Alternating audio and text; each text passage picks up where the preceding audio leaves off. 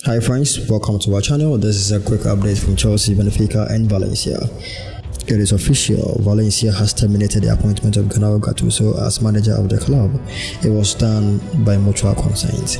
And there is an anxious wait from Chelsea's board over the decision of Benfica on Enzo's deal. Chelsea are prepared to meet a record of 120 million euros valuation but are pushing for a better payment terms. Player is already convinced about his imminent move. Next 12 hours will be crucial for Todd and the Chelsea board as they seek to make Enzo their biggest and final signing in this window.